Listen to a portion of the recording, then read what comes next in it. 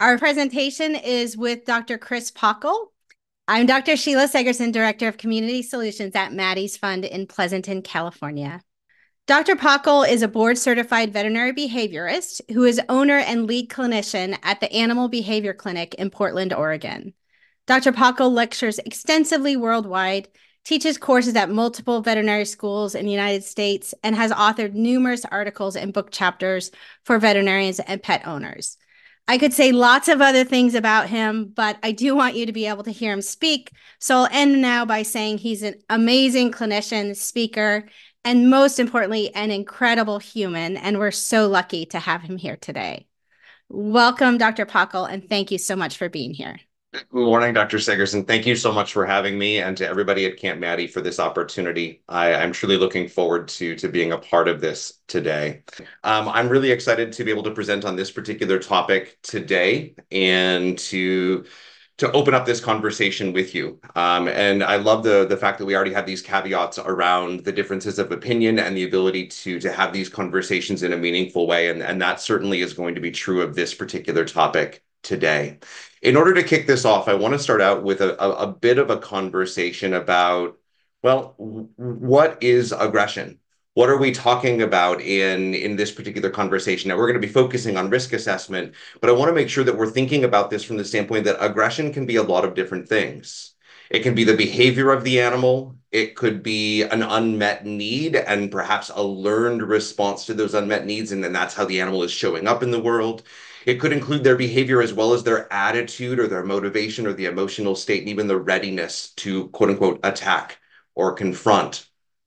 And we know that that can include a lot of different things, whether we're looking at body postures, facial expressions, the vocalizations of the animal, or perhaps snaps or bites or other contact points between the animal and whoever or whatever the target happens to be. And I think, a place that I'd like to start this particular conversation is in the words that I heard once when I was presenting on a related topic. And we were talking about aggression specifically in dogs. And I remember somebody came up to me later and said, why would anybody keep an, quote unquote, an aggressive animal? There's so many good dogs out there, and they use those words specifically. There's so many good dogs out there. Why would someone keep an animal in their home that has the potential to cause harm? And for those of you who are in the industry or have perhaps ever had to face this conversation or this question in your own life, you know that there's not a simple answer. We know, especially from our observations in shelters and in homes, that essentially every animal has a threshold at which they may be triggered to aggress in some way, shape, or form. We know that in most circumstances, that aggression is a form of communication, and animals do have a voice, and they're going to express that in a variety of different ways. Lastly, as we start to think about risk assessment, this is not just a yes or no or a black and white decision. There's a lot of gray within this conversation, and we need to understand context and how these variables interact with one another. What I'm going to share with you today is heavily influenced by both my personal and my professional experiences. To some degree, this is objective, and I'll show you certain measures that we can look at or things that I use within my practice when I'm doing a risk assessment. But there's also a fair amount of subjectivity here, especially when we get to the side of how do we communicate these details with pet owners, or how do we make these decisions within a shelter where we're trying to decide the fate of an animal that's in our hands. There's a lot of different factors that we're going to consider, and most importantly, at least for this particular conversation, focusing on the risk assessment. And as I do that, if there are other variables that you think, oh gosh, this should also be included in the conversation, you're probably right. I can't possibly get through all of these things within a 45-minute discussion, but I'm going to do my best to get through as many as we possibly can and do them justice along the way. When I'm thinking about a risk assessment for dogs who have shown aggressive behavior, I am most commonly looking at these four factors. And this is both sort of proactively as well as reactively or retrospectively, I should say, when I'm thinking about the cases that have come through my office or those that I've consulted on within the shelters in my area or across the country. You're going to see this slide multiple times, so I'm not going to go into the individual details here, but if you're ever looking for that sort of one slide, sort of a What's my checklist? What are the things that I'm considering? This is at least a good place to start. And of course, as we're thinking about a risk assessment, we know that this goes hand in hand with our consideration of treatment and what would it look like to actually improve the behavior of the animal. I always think about that from a three-pronged approach that we're absolutely trying to include behavior modification and training as a way to change the emotional state or the behavioral repertoire of the animal in front of us. And how do we manage the environment of that animal until such time that their behavior has been successfully modified, knowing that management could be really intensive in some cases and relatively minimal in others. And of course, in the three-pronged approach, we're also thinking about medication and where and how that might play a role if and when it's indicated or needed. When I think about the risk assessment, though, I'm really thinking about this middle one, the environmental management, the safety piece. And that brings me back around to those factors of the risk assessment. We're going to start out by looking at a couple of the pet factors, those that we can typically get essentially in a glance to be able to say, who is this animal and what might those considerations be based on what I see in front of me. The first one that I've listed here is the age of the animal. And I put just a couple of details here on the slide. Again, this is not comprehensive, but it's something to get us thinking about some of the variables, knowing that if we see aggression in a youngster, whether it's pediatric or juvenile or whatever label we put on that, at that stage of development, we're typically thinking about, again, probable motivations of fear, although certainly other motivations can be evident as well. And depending on how flexible that learner or what their trauma history might include, the response to treatment is going to be pretty variable. That might be a different consideration if we're looking at an animal that's perhaps more at the geriatric stage of their life, where we may be dealing with medical concerns or sources of pain or discomfort that may actually be progressive for that animal, meaning we may not have as much success truly resolving or eliminating those factors. And it may be something that is going to be, again, as we talked about, progressive and actually getting worse despite our best efforts. And certainly we can look at other developmental stages, those that overlap with sexual maturity or social maturity, and see how those things may impact our risk assessment. So this is sort of that snap judgment of which factors may be relevant here when it comes to age. I also think about the size of the animal.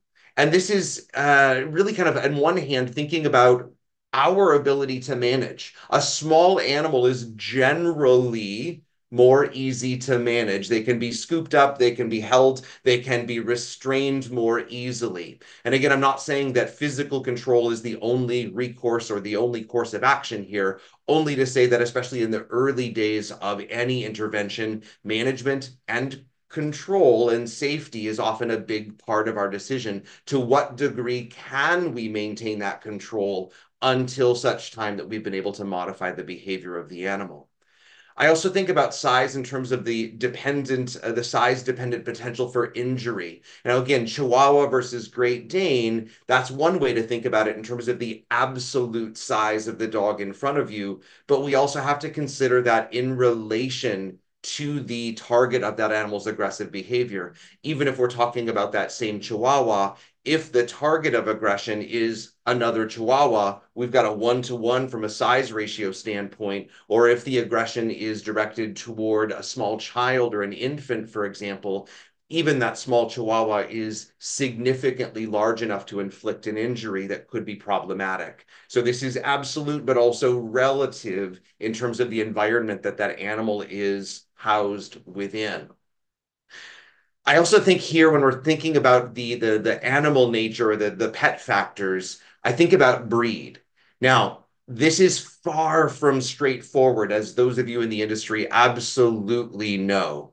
We know that it is difficult to identify breeds or animals of particular breeds just based on their phenotype or their physical appearance. And even if we could reliably identify that individual just based on their appearance alone, that doesn't give us the ability to accurately predict what that animal will or won't do.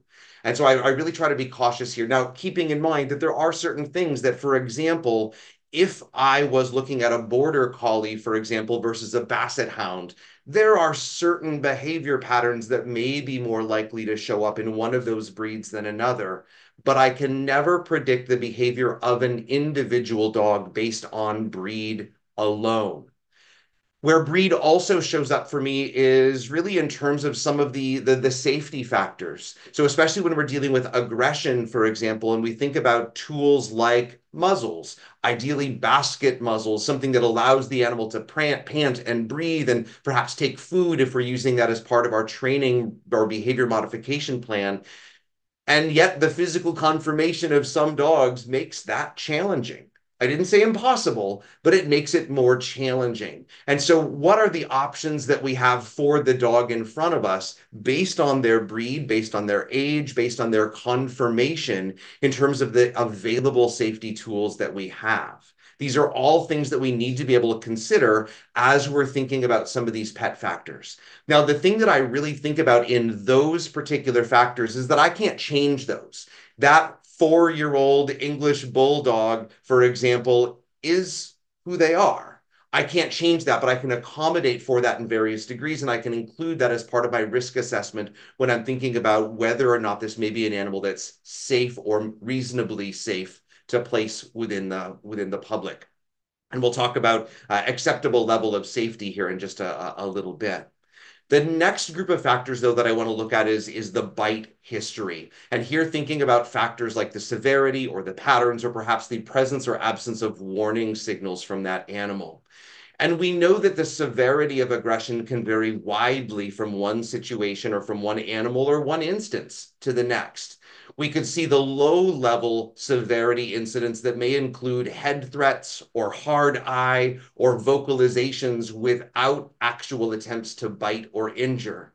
And then we could move all the way up to, head threats, superficial contact, minor injuries, moderate injuries, all the way up to the point of significant injury, potentially to the degree of death.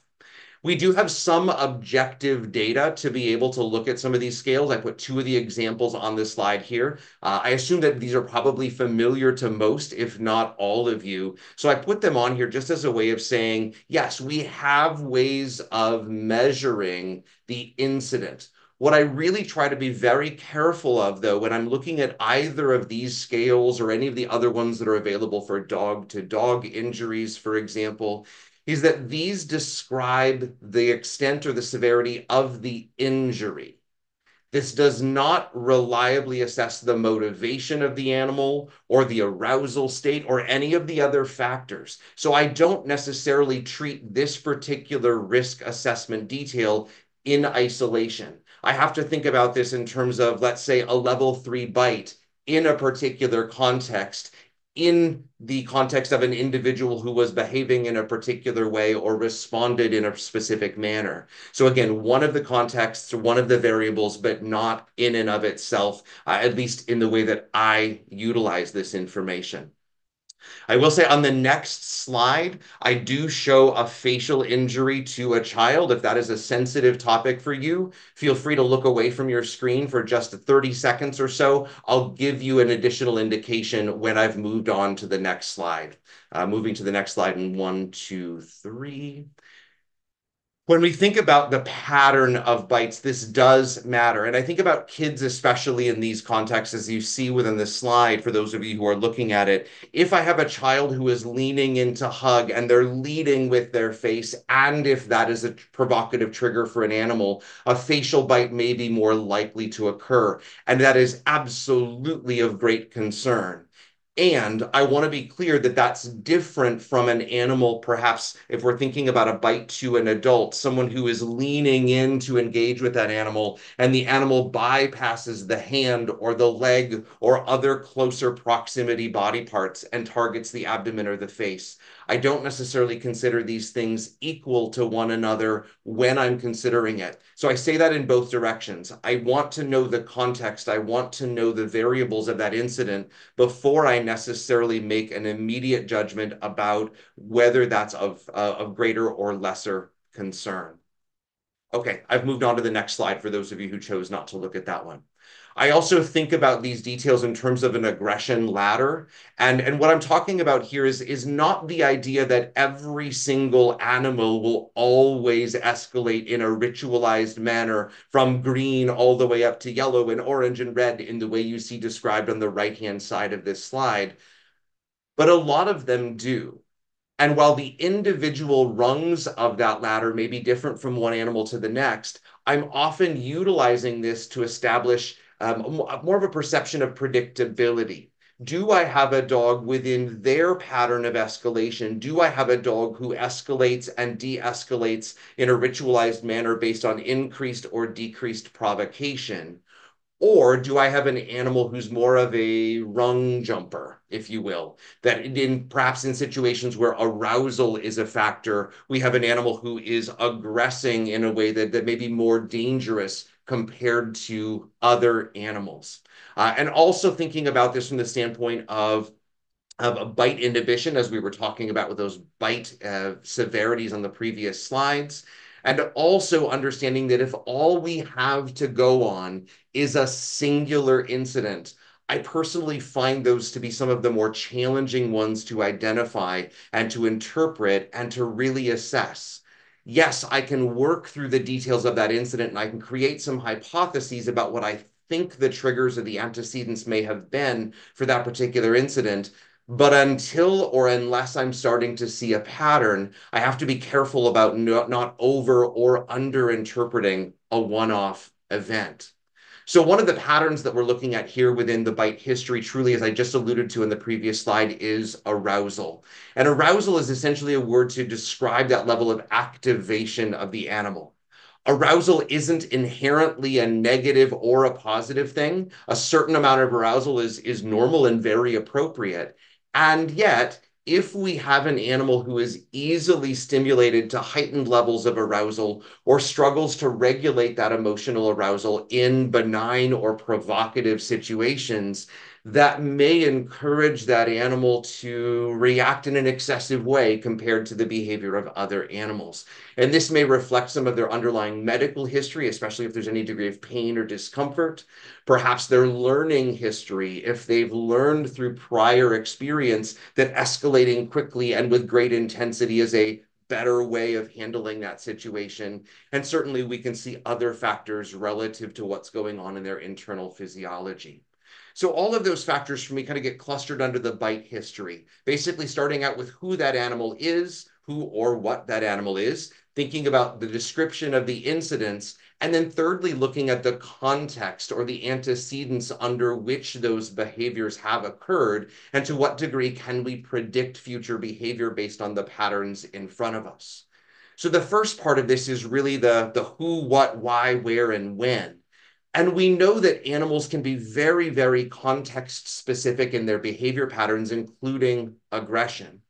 This photo is a reminder for me of a conversation I had with a colleague years ago who had assessed one of these Great Danes and had determined that this dog was aggressive in certain circumstances. And the owner supplied this photo in response to them saying, no, no, no, you've got it wrong. My dogs are not aggressive. Look, they can have these raw meaty bones and I can walk right up and take those bones away and they don't aggress at all. So this label of aggression is wrong, and I need you to take that back, essentially.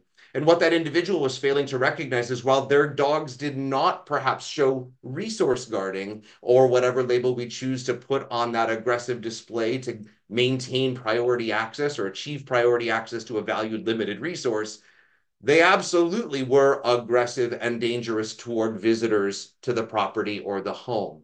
So that context specificity is something that we need to consider when we're assessing individual incidents. Now, we're doing this in most cases based on the historical information available, the recount or ideally the video that we have of those individual incidents, rather than through provocative testing. And I say that because, as I said before in one of the previous slides, essentially every animal has a bite threshold. Me being able to provoke a reaction today on Wednesday morning at 9:25 a.m. Pacific Daylight Time in Portland, in my house, does not necessarily give me the ability to predict what that same dog would do tomorrow in a different environment under a different set of circumstances. So we have to understand that to the best of our ability, while also recognizing if you've got an animal that's in front of you in the shelter and all you've got is a bite report with minimal detail, now we're flying blind. So this goes in both directions. Get the data, but we don't always have what we need to be able to truly understand what's going on. Now, I was mentioning here while we were talking about this particular slide, maybe the value or the problem with labels. And I hear this a lot when I'm talking with clients who are sort of pet owners who are surrendering, or perhaps those who are seeking assessment for a particular incident. And I see all kinds of words that are used that give me perhaps maybe a level of emotionality or an interpretation, but not a lot of actual data. And this always reminds me of this campaign that Dr. Susan Friedman has had ongoing for, gosh, more years than I can probably even recall. But the idea that when we're thinking about understanding antecedents and behavior and consequences, utilizing labels kind of can be helpful in some circumstances. Maybe it gets us into the right ballpark, but it certainly doesn't give us the full picture of what's going on. And they're certainly not objective enough for us to be able to assess whether a dog or any other animal, for that matter, is responding to whatever interventions we're putting in place as we try to make that situation perhaps safer or less risky. So as I move beyond there, while we're still in this particular aspect of our assessment, the context is really important.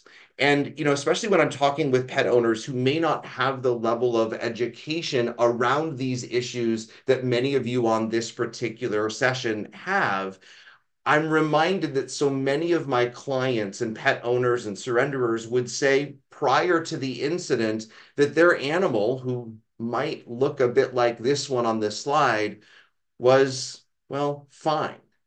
I don't know why it happened. It came out of the blue. It came out of nowhere. She's always been fine in those situations.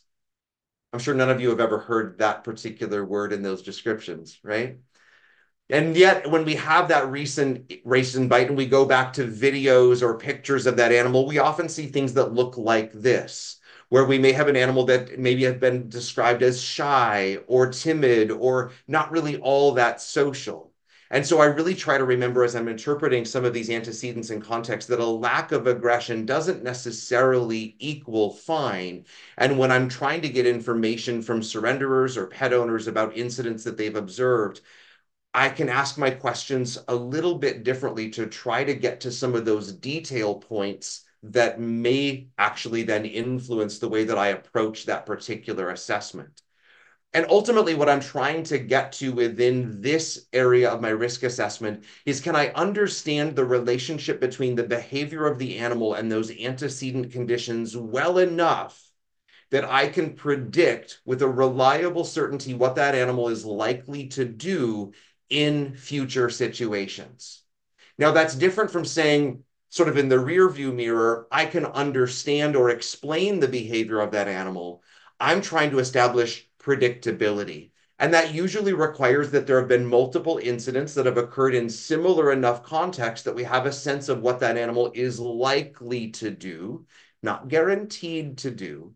But if I can get a reliable level of predictability, that generally allows me to define the circumstances or the environment or ways in which I may be able to manage that dog so that we can maintain safety as we go forward. Now, that's ultimately what we're trying to look for, is even whether we're thinking about someone who's considering surrender or if we're considering placement.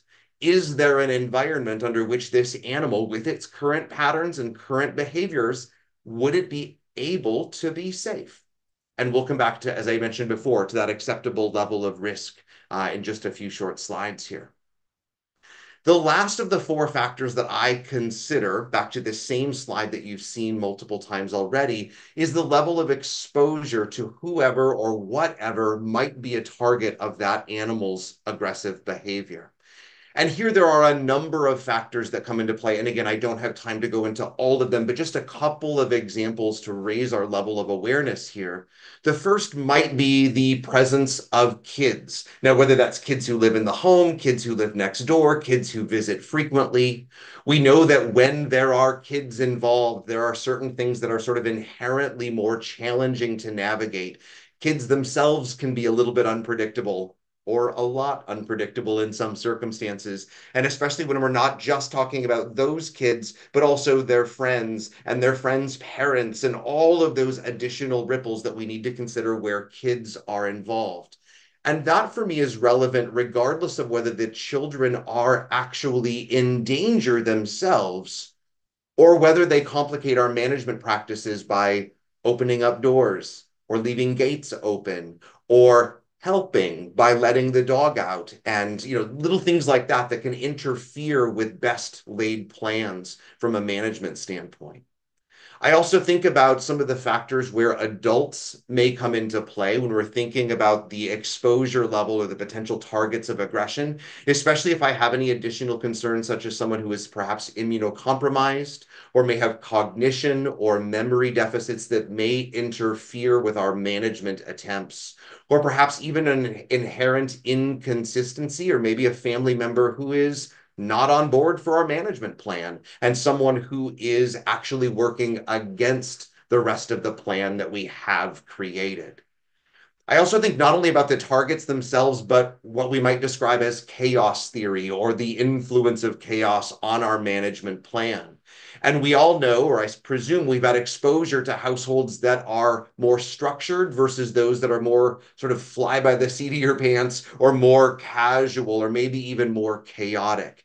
And seeing the impact that can have on management and safety in a way that actually has almost nothing to do with the dog itself or its level of bite inhibition or its level of predictability, and everything to do in the environment in which that animal finds themselves.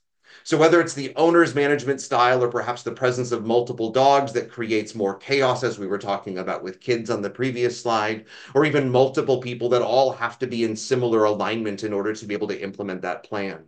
These things all make our management plan more challenging and perhaps increase the level of risk in that particular environment. I'm also thinking under this exposure category about the ability of my clients. Now, I have to be very, very careful when I'm talking about this because I will tell you that I have made some snap judgments about my clients over the years, whether it's something relative to their mobility or their starting point in terms of their understanding or their motivation to move forward with behavior modification. And I am wrong just as often as I'm right in terms of what that owner is actually going to do or perhaps what they're going to be capable of doing. So I try not to look at this as a way of saying, here's what I think is going to happen, but perhaps things that I need to be able to accommodate for. So for example, in the photo here, if I'm working with an owner or a caregiver who is themselves, in this example, on crutches, while that doesn't tell me that they can't manage the dog, they probably have to manage that dog differently than someone else. So if I'm stepping in to assess or provide recommendations, I have to account for the attributes, the abilities, or the lack of abilities that are expressed or displayed by that particular owner. And I can ask those questions to figure out what is within their capacity, and we can create a plan as best we can, while obviously maintaining respect and compassionate communication and empathy for their situation, whatever it happens to be. And we can identify those potential obstacles to that safety and implementation. So I look at all of these factors, which, I'll be very honest. So it's taken me about 30 minutes to run through all of these details so far, moving relatively quickly. And yet, when we're looking at a particular dog in front of us, a lot of these things we're able to assess relatively quickly, especially some of those pet factors or understanding a bite incident itself. We can get some more information, as we said, about context and exposure. We're starting to kind of create a picture in our head of what might constitute an acceptable level of risk. Now, this is the place where, in my opinion, things start to get a bit subjective. where it's a little bit difficult to say with absolute clarity exactly what the risk happens to be. And as you all know, when we're talking about behavioral outcomes or the way in which we approach different intervention plans, it depends, right? It depends on a lot of different factors as to what is, in this case, going to constitute an acceptable level of risk. I'm going to describe for you three different scenarios taking into account those four factors that I just outlined for you. And I'll move through these examples relatively quickly so we can do more of a comparison rather than debating the merits of each individual detail. So dog number one is, let's say it's a Mastiff, 140 pounds, somewhere around 65 kilograms. They've inflicted a level 2 bite, so contact with superficial injury. With a brief history, we're able to identify predictability through consistent antecedents for behavior for this particular dog. And based on that understanding, we think we can manage that dog's exposure to their particular targets or triggers. How does that dog compare to a Labrador-sized dog, maybe in the 35 to 40 kilogram size? A level 4 bite in this case, so we've got a puncture that's deeper than the deeper in depth than the, oh my gosh, I always get tongue-tied on this one. It's deeper than half the length of the canine tooth of that particular animal, in which we can often see incisor bruising or incisor punctures as well. So level 4 bite, also, though, with consistent antecedents leading to manageable exposure. How is that the same or different from that terrier-sized 7 or 8 kilogram dog with a level 3 bite, still a puncture, but with less depth compared to that level 4? But in this case, we've got variable antecedents and an inherent degree of, well, unpredictability, which is going to make our management plan significantly more challenging to say with certainty that we've managed safely. So I look at these three animals and say, who's the riskiest one? Who's the safest one? And we could all argue that from differing angles. And ultimately, when I'm working with an owned animal, it's generally up to the owner or the caregiver to determine what can they take on in their particular environment. What is their capacity to provide safe and appropriate care? Now, that's a little bit different when we're talking about an animal within the shelter population where we're trying to decide whether this animal has the ability to be placed in a somewhat unknown environment, right? At the time that we're often doing these assessments for a dog who's within our care, we actually don't know where that animal is potentially going to land. We may be trying to direct that animal's outcome, but we're often trying to do a risk assessment while we're missing significant pieces of the puzzle that I just outlined. So this is a challenging game. It's a challenging process to be able to identify. And I will say that as I'm talking about this in terms of the owner or the caregiver, typically in charge of making that decision about what constitutes for them an acceptable level of risk, there are a couple of potential exceptions here when vulnerable populations are involved. So going back to those categories, perhaps where kids are involved or elders are involved in a way that they may not be able to advocate for their own needs or their own safety, or if members of the public are at risk, we as professionals, either as owners of the animal themselves or as counselors helping pet owners to decide what happens next, we may find ourselves in a situation where we actually do make recommendations, perhaps even involving some community organizations that are there to advocate for the needs of some of these populations. Now, going back to the decision-making process of actually saying, okay, if we are going to make these determinations, how do we actually start to do that? And something that I use when I'm talking this through with my clients is that I'm typically going through a decision tree. Now, I'm going to go through this decision tree relatively quickly, and then I'm going to circle back around and dissect a little bit more some of the communication elements of this decision tree in terms of how I use it within the practice in my population. So one of the first questions that we're often trying to ask and answer based on whatever information we have available to us is, can that particular animal, can they remain safely in their current environment? If the answer there is yes, Amazing. Then let's move forward with our management, safety plan, behavior modification, plus or minus medications. Let's go. But if they're not safe, if keeping that animal in their home constitutes a safety risk that is more than what that caregiver is able to take on, then it brings up a secondary question. Is there a different environment in which the animal could be safely managed? I'll come back to this one in just a couple of slides here as well. So for those of you who are raising your hand essentially to say, wait a minute, wait a minute, wait a minute, we're not just passing along that animal. Just, I know, just hold on for just a second. We'll get there, I promise. So is there a different environment in which that animal can be safely managed? If the answer is yes, then that opens the door to considerations for rehoming or alternate placement and things along that nature. With that being said, if we answered that the animal is not safe in their current environment and we don't have somewhere else for that animal to be, then the remaining option from a safety standpoint is humane euthanasia. Now, keep that particular decision tree in mind while we go into these next couple of slides. I'm thinking about this from the standpoint of guiding a client, someone who is in the decision-making capacity through those particular decision trees. Or if I'm working within a shelter, how are we as a committee or as the individuals who ultimately need to make these decisions, how are we considering our options? Now, if I'm counseling the pet owner through this, those black and white yes or no decisions and questions, they don't take into account all of the other variables. I know that. And so before I go into that decision tree with a client or a pet owner, I'm usually phrasing it something along these lines.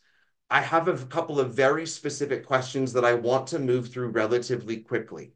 For the purpose of this decision tree, I'd like to, just for a moment, set aside your relationship with the animal or the emotional factors that go into this relationship. Those are so incredibly important, and we will consider those too, I promise. But for just the next minute or two, let's set those aside to look at this from more of a procedural flow standpoint. And for most of my clients, even those who are really invested in that particular animal's outcome, it allows us to have a more objective conversation around those particular questions. I also tend to wait to start down that decision tree pathway until I actually already know the answers to the questions. I'm typically weaving those into my history or my intake so I know the answers before I attempt to move through that decision tree relatively quickly. And I have to be ready, especially if I'm talking with someone who's considering surrendering that animal, that when we get to that question of, is there somewhere else for that animal to be, I have to be ready to very briefly discuss what constitutes safe rehoming or not. Otherwise, people tend to kind of get stuck there. And so, yes, there's a lot of things that factor into that particular decision, especially if we're looking at something that, let's say it's a dog who is aggressive towards kids under very specific circumstances and has never aggressed under any other circumstances. Moving that animal to a home without children and without child exposure might actually be completely and totally safe for that animal. Yes, I know it's difficult to say with any certainty that animal will never come into contact with kids, but that's the sort of decision that we're trying to look at here. Can we quickly discuss what that would actually look like? Now, what I'm aware of is that when I'm talking with clients about those decisions, it's not at all uncommon for that pet owner to say, I understand that this is unsafe. No, I don't have somewhere else for this animal to be. And I can recognize that humane euthanasia is the safe option, but I'm not going to do that. And so now what? Where's our magic door number 4? What I find in those particular circumstances, if I have a client who's not willing or able to consider that humane euthanasia as a viable outcome, keeping in mind, I'm not telling that they should or that they have to. In most circumstances, that's not my decision. But if I have a client who is unwilling or unable to consider that, and they've also recognized we don't have alternate placement options available and it's unsafe, then the piece that I have to come back to is, where did we draw that line for what constitutes an acceptable level of risk or safety for that particular animal? And that gives me the opportunity with that particular owner to say, are you willing and able to accept that as we go forward, the likelihood of additional incidents or injuries is greater than what you initially said was okay? And there's a liability involved with that. And we'll come back to liability in just a couple of slides. But it gives me the ability to set expectations for that client in relation to that 3-question decision tree. Now, what a lot of my clients often say in a moment like that is, I mean, I hear you. I hear you. I get it. I know in my head that these are the options that do or do not exist to me. But how could I possibly make a decision about what to do next when he or she is absolutely amazing 95% of the time, or 99.7% of the time, whatever that number actually is? It's not 100%. The follow-up question that I have for clients in this particular scenario is, to what degree, looking at that third factor of the risk assessment, to what degree do we understand the relationship between the behavior of the animal and their triggers or antecedents? If I can identify when and where and how that 5% risk is going to show up, cool. I can probably help create a management plan that's going to successfully mitigate that risk. If it's possible, let's do it. But if we're trying to decide based on 5%, especially if it was one of those dogs like the little terrier, where I don't fully understand the relationship between triggers and behavior, it's not 5%. It's actually 100% of the time there's a level of risk. And so I lean then in those moments on what I consider to be more the medical model of making recommendations. It's not my job to tell the client what to do. I can present options and give them potential outcomes and allow them to make the decision about what they do next. And I do that with the awareness that, well, not all help is helpful the way I've got listed on the top of this slide. I say that I've got the responsibility to provide information and perspective, and the owner has the ultimate decision. And yet that was really hard for me to come to terms with earlier in my career. And at least for me, I'm not saying that my story is the same as everybody else who's listening to this particular presentation today, but at least for me, I'm a helper. And so stepping in to try to help that client and help guide their decisions is very reinforcing for me. And so in my early days, I thought that the best help I could give them was a recommendation. And as I've thought about this more over the course of time and talking with veterinary social workers and so many brilliant members of our community, in most cases, I find the clients don't actually need me to tell them what to do. They actually need to be heard, and they need clarity to be able to make the decision for themselves. And that reminds me that in that situation where a client may be asking us something along the lines of this question: if this was your dog, what would you do? If this is someone surrendering to our shelter or our organization, they're asking us the question, what would you do? And in my earlier days, I found myself sort of leaning in to say, well, I'd probably do this, this, this, this, and this, or maybe I had a similar situation and this is what I did. And yet again, in conversation with folks who are brilliant in these particular areas, what I now say is something along the lines of, I appreciate you asked the question. I appreciate that you're asking me my opinion in this scenario. And the honest answer is that I don't know.